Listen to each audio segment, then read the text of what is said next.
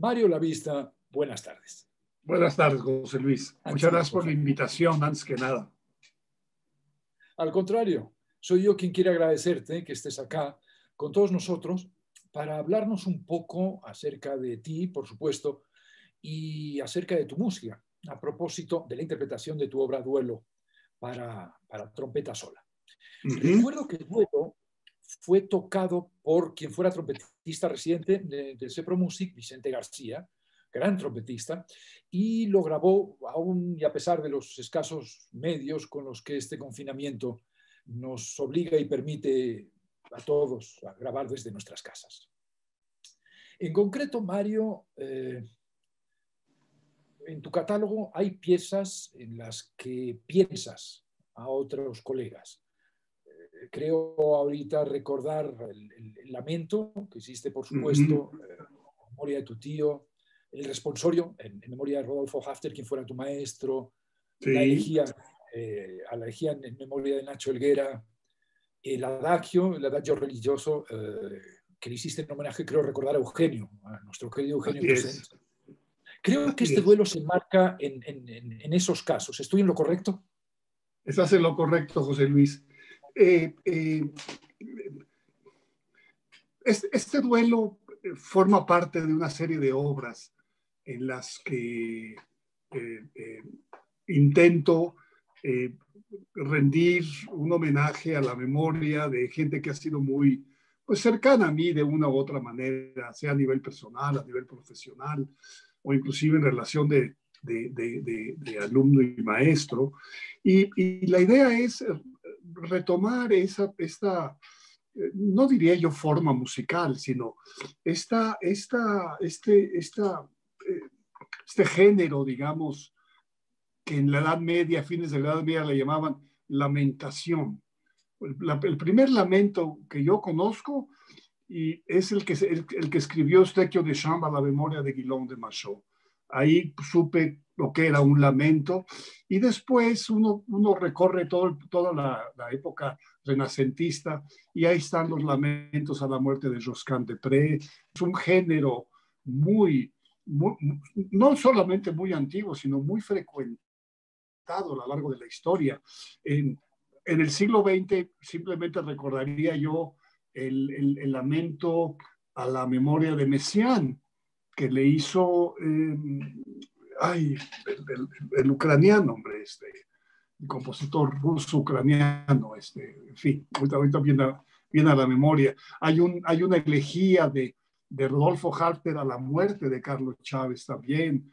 En fin, era recuperar este género para que consiste en rendir un homenaje, sobre todo a un músico, a un colega. Eso por una parte. Por la otra parte, efectivamente cada uno de estos duelos o lamentaciones han sido escritas para músicos, para intérpretes en particular, porque siempre me ha interesado muchísimo trabajar en estrecha colaboración con ellos y tratar de explorar, digamos, con enorme curiosidad, qué es lo que nos pueden ofrecer, qué nos pueden ofrecer todavía los instrumentos tradicionales. Entonces, el Lamento para flauta baja fue el primero que hice. Lo compuse en colaboración con Marilena Arispe, que me enseñó a mí todas esas posibilidades de la flauta, y tenía que ser de alguna manera para Raúl Lavista, porque su muerte para mí fue una catástrofe. Era una gente muy cercana, con el cual tenía yo una relación estrechísima. Le debo mucho, no como maestro, nunca fue mi maestro en un sentido estricto, pero de todas maneras pues conviví con él siempre, y te digo, su muerte fue una cosa terrible.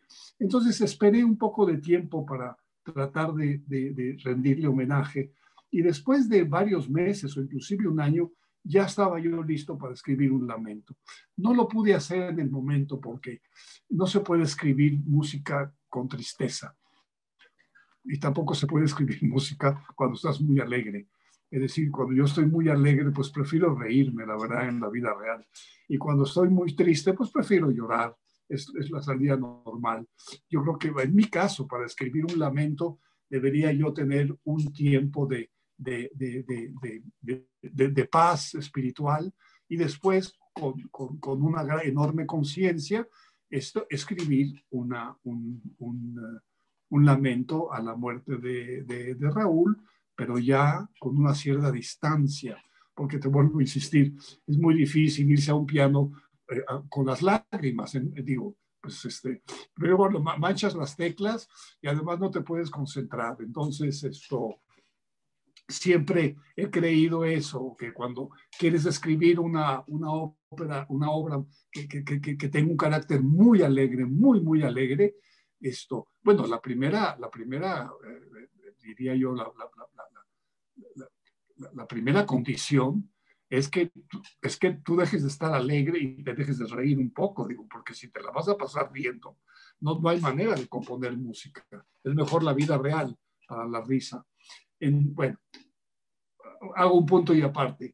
Hice el lamento y a partir de ahí, bueno, no es que yo haya previsto componer más lamentos o elegías, pero la muerte de Halfter también fue una cosa muy dura, porque yo, además de que fue mi maestro durante 4 años, después fui muy amigo de él y muy amigo de su casa. Entonces era una gente maravillosa, Halfter, simpático, un madrileño simpatiquísimo, muy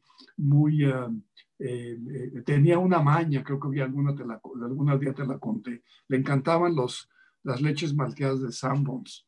Entonces me pedía que cada semana yo pasara a su casa y lo llevara al Sanborns de Las Lomas para tomar su leche malteada, cosa que yo hacía con muchísimo gusto.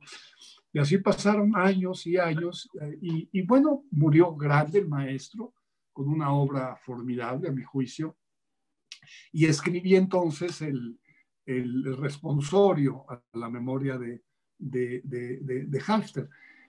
Bueno, esto nos trae inevitablemente a Duelo, que es la última pieza que yo he escrito, la última pieza, digamos, de carácter religioso en un cierto sentido, y la hice para recordar la muerte de Armando Luna. Armando Luna fue un compositor estupendo, mexicano, que murió en 2015, murió muy joven, a los 51, 52 años, murió de un cáncer terrible. Y Armando fue alumno mío en el conservatorio durante 4 años. Y tenía un talento estupendo, extraordinario, Armando. De hecho, yo diría que hay alumnos a los cuales, más que enseñarles, simplemente hay que dialogar con ellos como un colega más, porque parece que ya saben, como que ya lo saben todo de alguna manera. Y Armando era un gran pianista, tocaba muy bien el piano, tenía ya sus propias ideas compositivas, tenía un gran sentido del humor, y eso se refleja mucho en algunas de sus piezas. Y la elección de la trompeta es porque a él le gustaba mucho este instrumento. Yo recuerdo que alguna vez les pedí que hicieran alguna obra para piano y otro instrumento. Yo pensaba en clarinete o en violín o en cello, un dúo, digamos, más clásico. Y Armando dijo, no, yo lo voy a hacer para trompeta y piano. Y ahí supe que le fascinaba el sonido de la trompeta y por ello elegí hacer este duelo para trompeta. Esta obra está basada en un, ¿cómo diría yo? En lo que se llama el toque de silencio. Toque de silencio es un solo de trompeta que se toca para honrar, para recordar a los muertos. Y este toque ha sido prácticamente adoptado por todos los ejércitos del mundo. Yo he tratado de averiguar quién compuso el toque de silencio y nunca he tenido ninguna información. pero en México lo oyes cada rato, en Estados Unidos también. Es un toque muy sencillo, tú lo debes conocer, basado solamente en los armónicos, nada más. Y se toca al anochecer. Es un toque precioso. Entonces quise basar mi obra en esta, digamos, esta melodía que se llama el toque del silencio. Y por otra parte, a mí como músico siempre me ha gustado Miles Davis, y le tengo una enorme admiración a este trompetista americano Miles Davis, que es fantástico su sonido de la flauta. Y en algún momento en esta obra hay un homenaje escondido a Miles Davis, sobre todo porque utilizo la sonoridad o el timbre que a él más le gustaba, que era usar una harmon sin stem. ¿Cómo le llaman al stem? Esa cosa que se mete y se sale. Ya sabes, ¿verdad, José Luis? Hasta donde se llama stem, el vástago, pero sí, el stem. Sí, no, debe haber algún nombre en español, digo, evidentemente, pero yo me acuerdo que Rafa me recomendó que lo pusiera en inglés, porque así todo el mundo lo entiende. Dicen, todos los trompetistas, sabemos lo que es un stem. Si yo lo pongo en español, pues solamente se va a aplicar, lo van a entender aquí en México. Entonces lo pongo en inglés, sin stem. Bueno, la sordina harmon puedes poner o quitar el stem. Cuando tú lo quitas, el sonido se hace todavía más sordo, y es el sonido muy particular de Miles Davis. Pero digamos, esto es un homenaje secreto que yo trato de rendirle a este maravilloso trompetista que es Miles Davis. Bueno, la obra estuvo lista después de varias sesiones, y se estrenó en ese mismo año de 2016 o 2017 en el Colegio Nacional, en un concierto, y la estrenó Rafael Ancheto, precisamente. Ya no sé qué más decirte de la obra.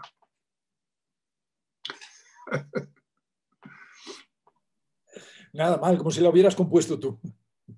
Gracias, Mario. Estaba pensando, escuchándote, y además agradezco tanto que hayas hecho relación del duelo con esa tradición inmensa de compositores que recuerdan a otros colegas, a otros compositores a través de su música, ¿no? Así es, te agradezco que hayas hablado de la deploración, ¿no? del plancto, de la lamentación, del tombó, ¿no? Y esas relaciones maravillosas. Sí, hay un Le Tombeau de Couperin. Así es. Claro, de Ravel. Y trato todavía de recordar el nombre de este compositor, hombre, ruso-ucraniano, que todavía vive. Pero, a ver, esto, hasta donde sé, Messiaen, Messiaen hizo uno sobre Dukas, ¿cierto? No lo sé. Ahí sí no lo sé, José Luis. Creo que sí. Y después Jonathan Harvey hizo sobre Messiaen. Jonathan Harvey, pero también... no, perdón, yo me estoy confundiendo, no. Es el homenaje a Britten. A Britten, sí. Sí. Que hizo, exacto, que hizo Arvo Part, que es cuerdas y campanas. Cuerdas una campana, así. Sí, una bella obra, por cierto, muy, muy bella obra. Una obra maravillosa. Sí, es muy bella obra de Arvo Part, en homenaje a Messiaen. Yo no sé si Takemitsu ha de haber hecho algo también en homenaje a Messiaen, probablemente. No lo sé. No recuerdo, en dado caso no recuerdo. Pero sí, el que has citado de Binchois sobre Ockeghem. Exactamente. Marais sobre Saint-Colombe. Exactamente. Y luego hay un autor lamentablemente muy olvidado en el siglo XVII, que es Froberger, Johannes Froberger. que a mí me parece un clavecinista fascinante. maravilloso, absolutamente. Y tiene unos lamentos a la muerte del emperador que son absolutamente inolvidables, inolvidables. Y es una pena que este autor, hombre, casi no se toca en realidad. Algunos clavecinistas lo tocan, pero está muy olvidado esto. Y es una pena porque mira, valga la comparación.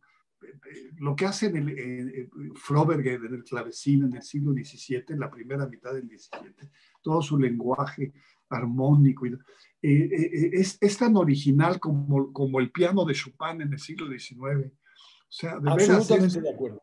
es tan original que dices, qué maravilla de músico este, pero bueno, está olvidado. Pero yo conocí hace mucho tiempo esos lamentos, gracias a mi amigo Enrique Aracil, que ya falleció, que era clavecinista, y gracias a él pude conocer toda esa música estupenda para clavecín. Otra cosa que me parece estupendo es que este género, lamento, siga viviendo. Es decir, se inicia en el siglo XIV y estamos en el siglo XXI y el lamento sigue, los músicos siguen recurriendo a este género instrumental, diría yo, para rendirle homenaje a un colega o a un maestro, en fin. Eso me Ese es lleva, básicamente... perdón, te decía que eso me llevaba también a comentar tu fascinación conocida también por la música antigua, renacentista y barroca, ¿no? No solo por esa música, pero sino también por esa música, ¿no? Sí. Incluso tú y yo hemos platicado largo y tendido sobre esa fascinación. Pero, ¿a qué crees que se deba esa fascinación tuya y sobre esa música y sobre todo esa fascinación que se deja entrever a lo largo de tu catálogo en tantas y tantas obras, en el Lacrimosa, en el Stabat Mater, en la diafonía, me acuerdo, ¿no? En la misa, en el madrigal, en tu salmo? Quiero decir, ¿de dónde parte, ¿no? ¿Cómo se origina esa fascinación por el mundo antiguo, medieval? Yo comencé a conocer la música, sobre todo del final de la Edad Media y principios del Renacimiento, gracias a un músico al cual le compuse cuando murió la lacrimosa, que es Gerhard Muench, el músico alemán que vivió y trabajó en México durante, no sé, 20, 30, 40 años, gran pianista. A él le debemos el estreno en México de obras de Messiaen, de Boulez, de Stockhausen, en fin, gran pianista y sobre todo un gran artista y un tipo realmente muy culto. Y yo recuerdo en alguna ocasión, yo era muy joven, que estábamos platicando y él me preguntó, oye, con su acento alemán, ¿tú conoces a Machot? Y le dije que no. Entonces me dijo una grosería espantosa, pues eres un idiota por no conocerlo. Y te voy a pedir que de ahora en adelante conozcas a Machot. Dice, tú no puedes seguir siendo músico si no conoces a Machot. Vamos, es impensable. Y efectivamente me di un salto a Machot durante mucho tiempo. Coincidió con un viaje que yo tenía a Europa y en Francia, en París, hay un lugar donde venden la música de Machot, entonces fui a ese lugar y pude conseguir los lés, los virelés, las baladas, los rondos, me compré sus biografías, en fin, sí me metí muy en serio con Machot y realmente me fascinó él y la música que hacía. Y supe quizás entonces que uno podía utilizar ciertas estrategias compositivas que usaban en el Ars Nova de Machot y todos, sin que eso implicara un ejercicio de estilo propiamente hablando, que uno podría abstraer las técnicas o las estrategias compositivas emplearlas en la obra de uno y sin que hubiera ninguna referencia, digamos, al mundo modal, por decirte algo.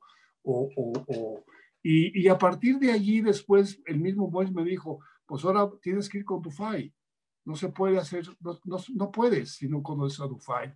Y sí, verdaderamente, cuando te metes a ese mundo de la música, hombre, es verdaderamente extraordinario. Y de todos los que yo conocí y conozco, uno de los que yo más admiro es Josquin de Prez. A mí me parece uno de los compositores más grandes. Y gracias a él aprendí lo que era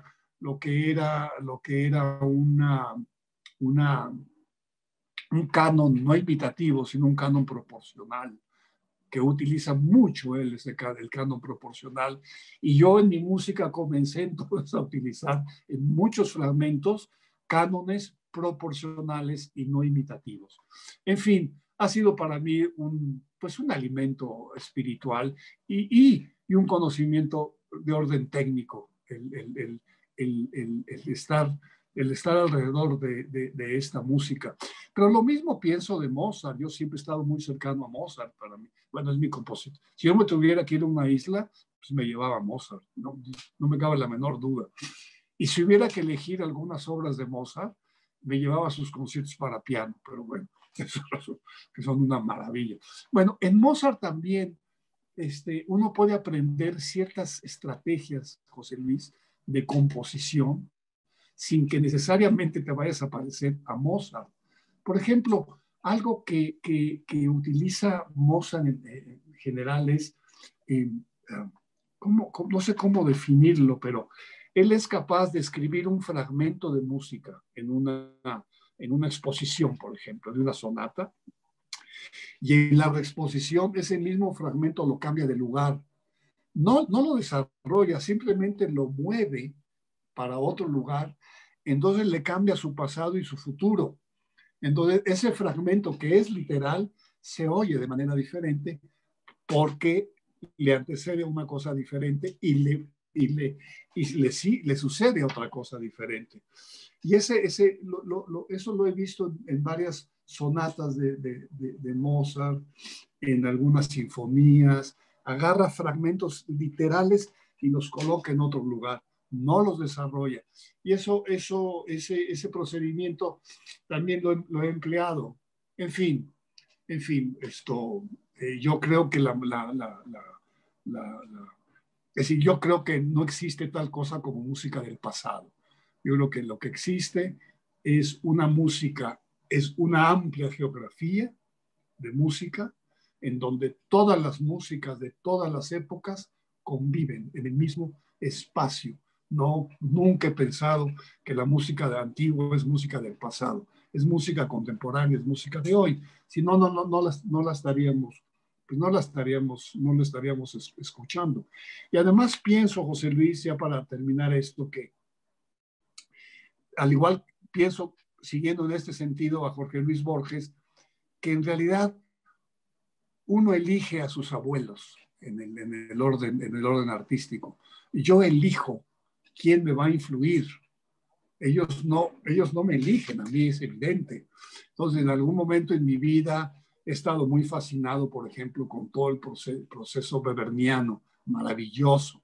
Bueno, yo elijo irme a Weber, pero en otro, pues elijo irme a Mozart o elijo ir a Josquin de Prez. Es decir, yo elijo a mis abuelos, yo elijo a mis antepasados y puedo cambiar de familia en un momento dado.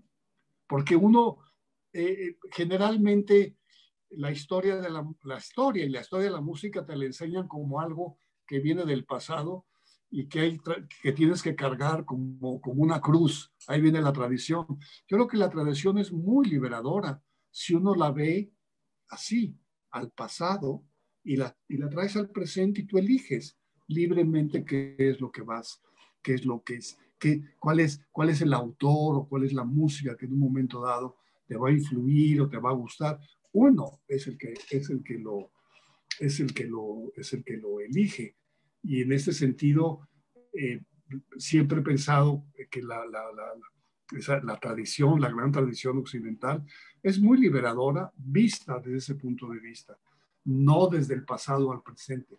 Eso me parece que es un grave error que hace que los estudiantes, insisto, tengan a la tradición como una cruz que hay que cargar una y otra vez. Y es pesado cargar esa tradición.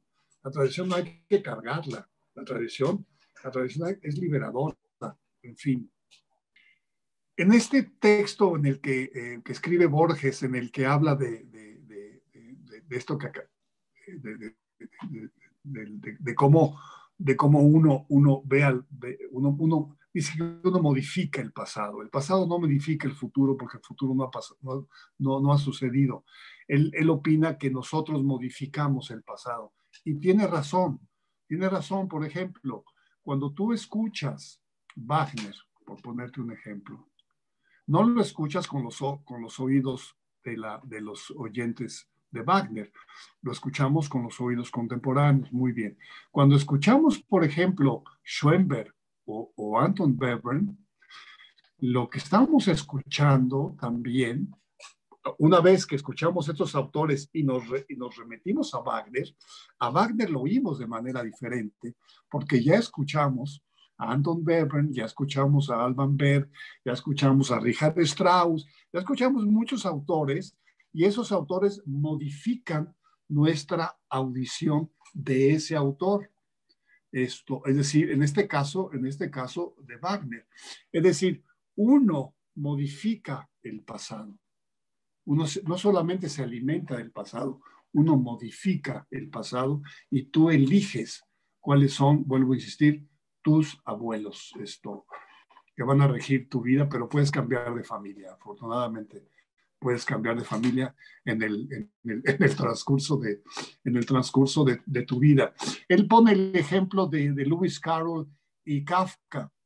Es cierto. Sí, como mundos extraños, surrealistas. Y dice que, al contrario de que uno piense que es Lewis Carroll el que influyó en Kafka, él dice que es lo contrario, que es Kafka, la lectura de Kafka, la que va a influir en la lectura de Lewis Carroll.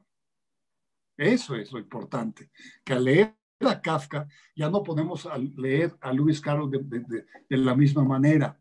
Entonces, esto mismo lo llevo yo a la música y pongo un ejemplo, a lo mejor es un ejemplo muy tonto, que si escuchas a Schoenberg y a Berg y todo ese cromatismo de principios del 19, pues eso te va a modificar muchísimo la audición misma de Wagner o la audición o de algunos fragmentos de Chopin, por ejemplo.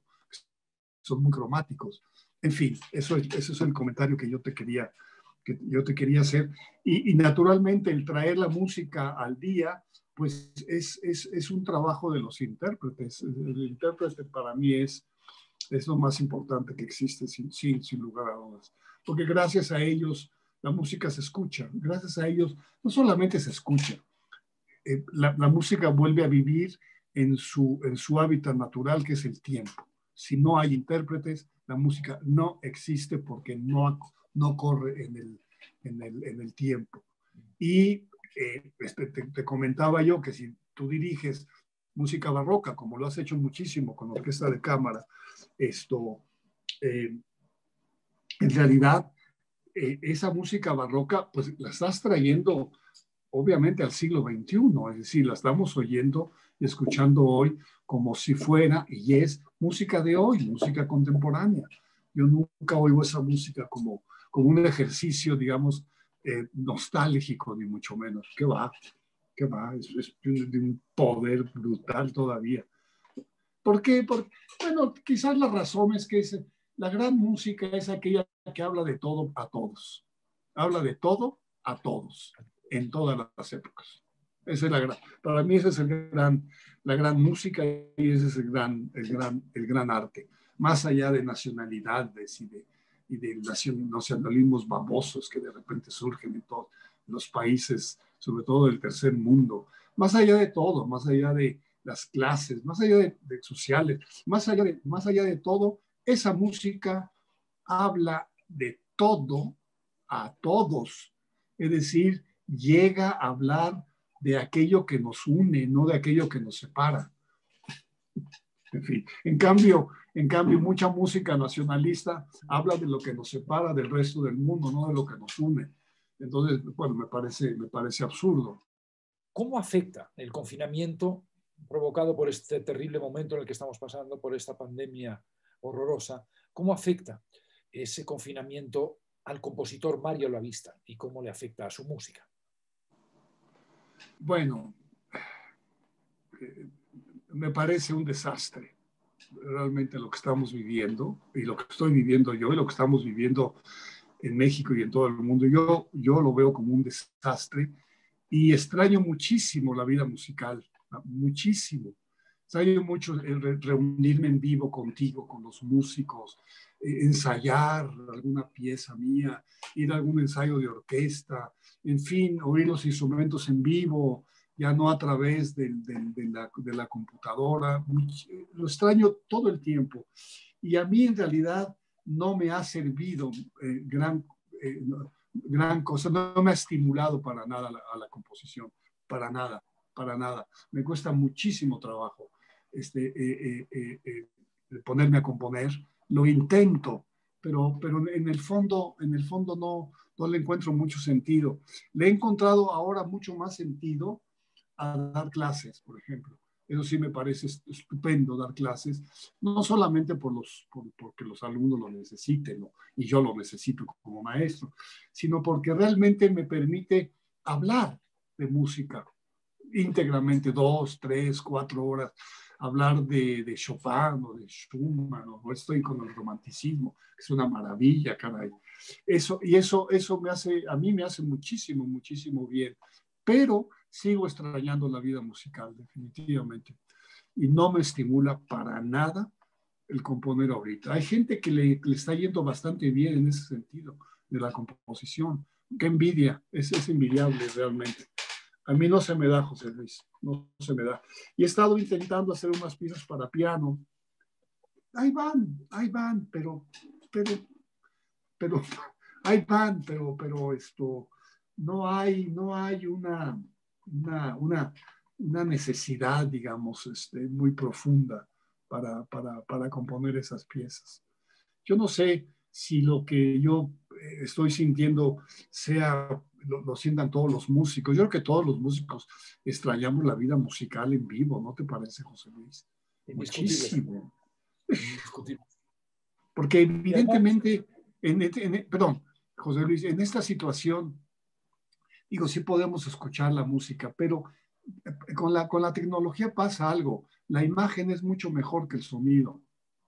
Entonces, la imagen sí, lo puedo ver muy claramente, pero el sonido no es muy bueno, la verdad. El sonido de una grabación con tu celular o con la tecnología de tu casa, francamente no es muy bueno, es mucho mejor la imagen, muchísimo mejor. Entonces el sonido siempre se queda un poco, en fin. Yo creo que vamos a volver a la larga a la vida musical de esto, en vivo. Te puedo decir que estoy convencido. Cuando salgamos de esta pesadilla y de este desastre, caray. Hago votos para que así sea y sobre todo comparto tu principio que decías al inicio de esta plática, que no se puede escribir con tristeza y tampoco se puede escribir con demasiada alegría, ¿no? Son momentos quizás, como bien dices, para compartir ideas, para la pedagogía, para la formación, pero quizás a nivel poético, a nivel productivo, pues sí, el contacto directo y fehaciente con el sonido sea algo que todos y cada uno de nosotros. Claro, José Luis, claro. Para vivir. Esto que te decía yo al principio de lo que es la tristeza o la alegría, lo único que quiero enfatizar es que tú no puedes irte al piano con enorme tristeza, porque entonces no te vas a concentrar en tu trabajo, no vas a componer nada, porque la composición también es una mezcla de lo inconsciente, digamos, pero también el raciocinio está siempre presente, la razón, las estrategias, una serie de cosas. Entonces, si tú te la pasas llorando en el piano, nunca más, no te vas a concentrar en la obra. Nada. Va a ser una porquería lo que salga por ahí, hombre. Claro. Eso de que voy a expresar mis propios sentimientos. Bueno, eso, bueno. Pues, no, por favor. Bueno, por favor, digo, no, yo no pienso por ese lado, no me convence. Así que y te agradezco mucho que estén haciendo esto, porque bueno, pues nos permite a los compositores pues dar a conocer, en este caso, la obra para trompeta, que bueno, no se toca, evidentemente, pues por esta situación tan grave. Aunque tengo entendido que Rafael Ancheta grabó la pieza, afortunadamente. No tengo entendido, sí. Sí, la grabó. No sé si el disco, seguramente el disco no ha salido. No sé si tenga sentido inclusive sacar un disco en estas condiciones, porque pues ahora todo debe ser a través de la imagen, a través de este Zoom. No lo sé.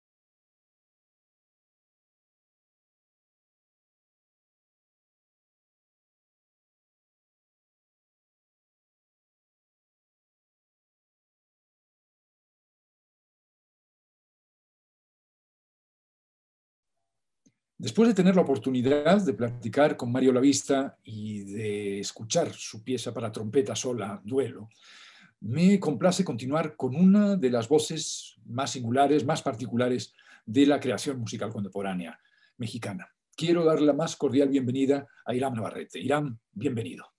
Gracias. Hiram, platicábamos y la última vez que tuvimos oportunidad de conocernos y de hacer música juntos fue en 2003. En 2003 como resultado del programa de jóvenes creadores del FONCA. Y recuerdo que en aquellos entonces la orquesta de la que era titular, la Orquesta Sinfónica de la Universidad de Guanajuato, participó conjuntamente con el FONCA en la lectura y en la interpretación de piezas para orquesta de los jóvenes becarios. Recuerdo que en aquellos entonces, por supuesto, estabas tú, de quien hicimos Sueño Hipnótico, aquella pieza me acuerdo perfectamente. Estaba Juan Cristóbal Cerrillo, estaba Víctor Adán, estaba Alejandro Romero, estaba Héctor Oliva, y bueno, creo que después de tantos años continuamos con la misión de hacer música y por supuesto ¿no? también de apoyar a los jóvenes compositores, a los jóvenes creadores. Pero en aquellos entonces, si no recuerdo mal, estarías por titularte o habrías acabado, estarías en el Conservatorio de las Rosas, en Morelia, y con quien habías trabajado o estabas trabajando, no recuerdo, con Germán Romero. Sí, con Germán Romero. Dime algo, Hiram, desde aquel Sueño Hipnótico, desde aquella pieza para orquesta del 2003 hasta ahora, desde aquel momento en el que estabas todavía por salir de tu proceso formativo, hasta ahora, ¿qué ha sido de Hiram Navarrete? Pues ha sido un viaje que ha tomado muchas direcciones. Sí, como dices, estaba a punto de titularme y después de eso estuve un rato estudiando alemán, estudiando inglés, creo. Y me fui a Alemania un rato que quería estudiar en Alemania y al final no se dio y justo estaba tratando de buscar una escuela para hacer una maestría y encontré la Universidad Wesleyan en Connecticut y mandé mis papeles y al final me aceptaron. Entonces fue 2003, 2004 fue tiempo que no estuve haciendo mucho, tuve una beca para hacer un cuarteto y con ese dinero me he ido a Alemania, regresé y en 2005 comencé la maestría en Connecticut. Estuve ahí 2 años estudiando con Alvin Lucier y Anthony Braxton principalmente y también con Ron Cuivila, que es el otro profesor de música por computadora. Y después de la maestría empecé a ver si hacía el doctorado y dije, bueno, voy a trabajar un año. Me ofrecieron trabajo de copista. Generalmente desde que empecé a estudiar en el conservatorio, agarré trabajo de copista, hacía partituras y luego empecé a hacer para Germán. Colaboramos con su libro de educación auditiva. Y a los profesores de Connecticut les gustaba mi trabajo. ¿Quién hizo tu partitura? Me decían, y al final les dije, no, pues las hago yo. Y me dijeron, te contratamos, y los 2 profesores me contrataron, y me quedé trabajando para Anthony Braxton principalmente. Ahorita que hablabas, Hiram, de Lucier, hablabas de Anthony Braxton, incluso Thelman, Cage, y no solo compositores, sino además artistas plásticos, como Neuhaus, por ejemplo, como Mark Francis, aunque bueno, Mark Francis es inglés, ¿no? Pero mi reflexión, mi pregunta iría un poco en el sentido de que ¿crees que esas culturas, esas maneras de hacer música, no quiero utilizar el término escuelas, porque serían por supuesto incorrectas, ¿no? Pero sí ese ambiente, esas direcciones creativas, ¿crees que han podido influir de alguna manera o de otra en tu música? Es decir, ¿hay algún tipo de interacción entre el dónde vives y cómo compones? Uno de los primeros libros así que me como que me llegaron fue el libro de Silence de Cage, ¿no? Cuando era estudiante en el conservatorio, estaba tratando de aprender, todavía no estudiaba, creo que composición, estaba a punto, y lo saqué de la biblioteca y me cautivó, ¿no? Y creo que a partir de ahí la carrera y el rumbo que tomé fue una influencia, o sea, fue llevado por esa lectura, digamos. O sea, mis decisiones fueron llevadas desde un principio por esa lectura de Silence, y que tenía que ver un poco con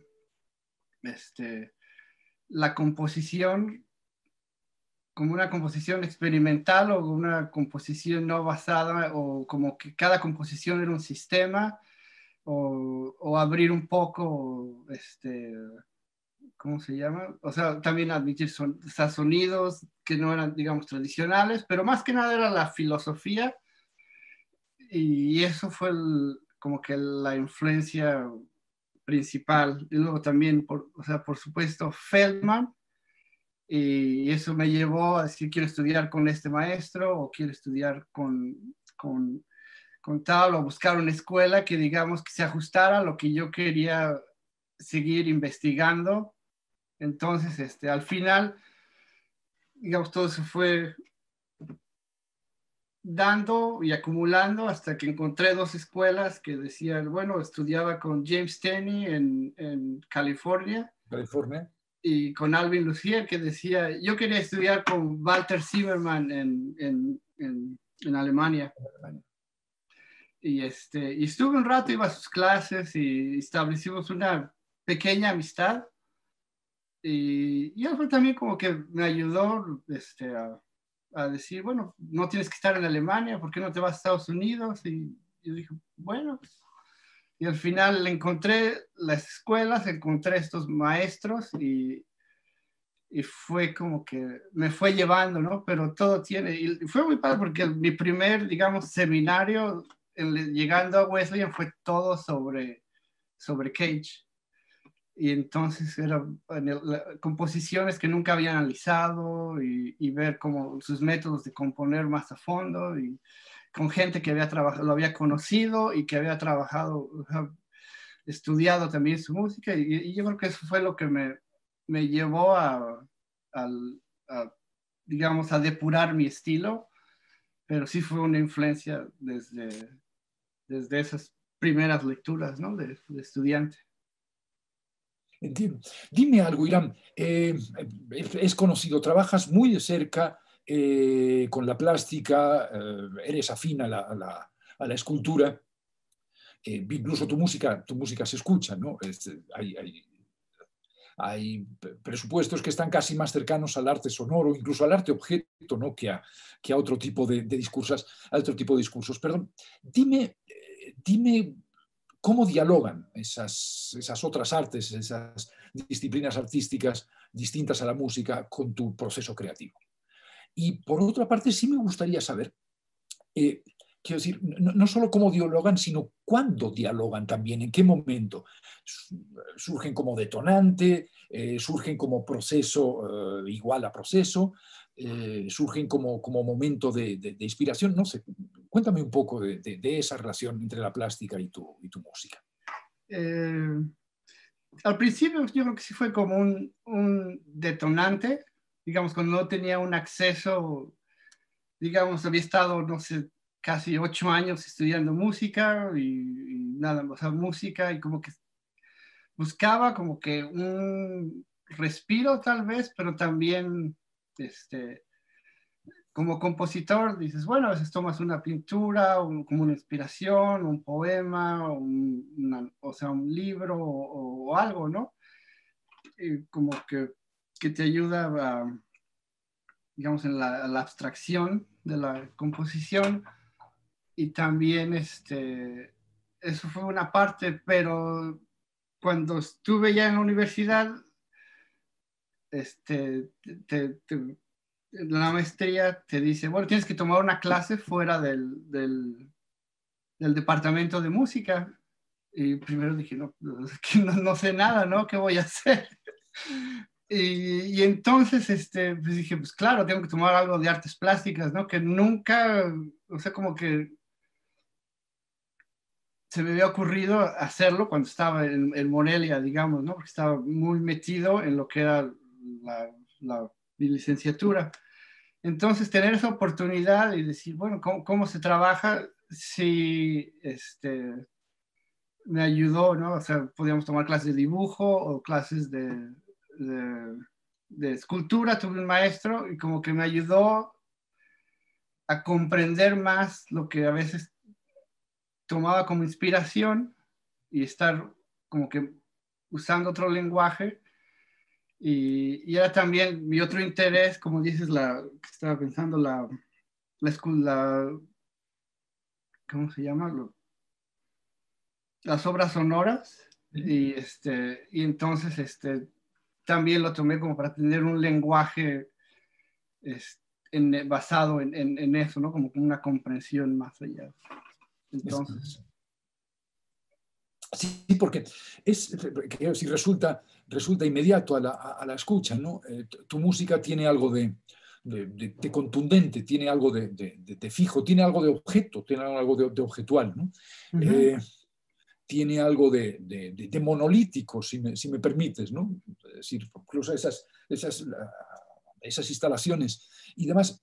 Lo que me lleva a pensar a veces que para escuchar lo múltiple, para escuchar lo fragmentado, lo roto, hay que acercarse a la escucha. Quiero decir, creo que requiere otro tipo de escucha, como que habría dos tipos de escucha como mínimo para escuchar tu música, ¿no? Si me permites la redundancia. Una, por supuesto, la general, pero cuanto más te acercas, cuanto más, ahora sí es una escucha mucho más inmersiva, ¿no? Si comienzas a escuchar detalles que realmente son fascinantes, ¿no? Entonces, dime algo, supongo que habrás reflexionado en ese término, o en ese concepto, mejor dicho, ¿qué diferencia hay entre la escucha tradicional para ti y la escucha que exige quizás un poco más, que exige un poco más de inmersión para escuchar, para oír tu música? La verdad, no sé, ¿no? O sea, puedo pensar más bien en mi escucha y en mi, creo que es más bien como que influenciada por como a mí me gusta escuchar, más que nada, ¿no? O sea, y la música que me gusta escuchar cosas que duran mucho tiempo y, y, y no sé, o sea, como que siempre he tenido esa sensación, ¿no? Como que de necesidad de escuchar así. Entonces, para mí la composición tal vez fue como tratar de representar cómo escuchaba, y tratar de organizar, ¿no? O sea, como cuando tomaba clases con Germán, yo llegaba con diferentes, no, es que me interesa este sonido y esto, y era como no había un sistema, digamos, era como que trata de hacer una lógica de lo que estás escuchando, y así más o menos yo creo que es, pero sí es la influencia de mi manera de escuchar y que trato de representar en la obra, ¿no? Es algo un poco difícil tal vez de, Sí, es de complejo responder. de responder y de verbalizar incluso, ¿no? Sobre todo Sí, porque conocemos creadores que trabajan muy cómodos en decir cosas, pocas cosas o incluso muchas, ¿no? Pero en espacios temporales muy restringidos, y hay creadores que necesitan más tiempo para decir aquello que tienen que decir, ¿no? Y como bien dices, creo que responde a un interés genuino en sus propias maneras de escuchar, ¿no? Y como bien, muy acertadamente, y estoy de acuerdo contigo, cómo representan esa escucha, ¿no? En el caso de la pieza que inmediatamente vamos a escuchar, en el caso de Untitled One, para contrabajo solo, platícanos de esa pieza, Platícanos de ese, ahora sí, de nuevo, de ese monolito, ¿no? De esa pieza tan realmente contundente, ¿no? Como esa pieza para contrabajo solo. Platícanos. Sí, la obra nace un poco estaba estudiando, o saqué un libro, de hecho aquí lo tengo, al final es una obra que se supone que son sonidos subacuáticos, no explica, o sea, mucho, nada más es como una idea. Y la otra era esta, que son grabaciones que salen como los ventiladores, y la luz controla fluctuaciones de la luz y la sombra, conectan al sonido, digamos, al sensor o algo que tenía, y cambiaban el sonido, digamos. Ajá. Y digamos, yo veía el dibujo y decía, bueno, ¿cómo sonará, no? Y estaba pensando en sonidos, graves, ¿no? Y tenía un amigo contrabajista, y un día estaba estudiando y le dije, a ver, empieza a desafinar, a ver qué pasa. Y empezó a desafinar, y a desafinar. Le digo, dale más, y me decía más. Le digo, sí, a ver. Y hasta el final que llegamos, digamos, hasta lo más grande, dije, ahí está. Y entonces empezamos digamos que tenía ese sonido, y empezamos, le dije, préstame el contrabajo, y lo llevé un rato, y estuve tratando de ver qué podía hacer, ¿no? Hice como con otros instrumentos o combinaciones, y al final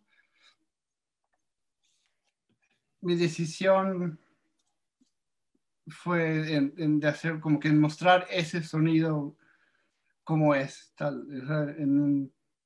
y en variaciones, porque cambiaba un poco, y de ahí nace, digamos, la obra. Pues te agradezco muchísimo tu tiempo, te agradezco el reencuentro después de, ahora sí, de algunos años, ¿no? Y Sí, sobre todo que hayamos podido hacer memoria de lugares, de fechas y de tiempos, ¿no? Que en definitiva son los que nutren y los que hacen que los creadores compongan la música que componen, ¿no? sí, muchas gracias por la invitación. Al contrario, era. Entonces, de esta manera, pues iniciamos ahora sí, iniciamos esta andadura en este 2021 muy particular, revisitando la presencia y revisitando la música a través de esa presencia. Iniciamos con Mario Lavista, su pieza para trompeta, contigo y tu pieza para contrabajo. Te deseo lo mejor y te agradezco infinitamente que hayas estado con nosotros y que compartas tu música con todos y cada uno de nosotros. Hiram, Gracias. gran abrazo. Igualmente, gracias.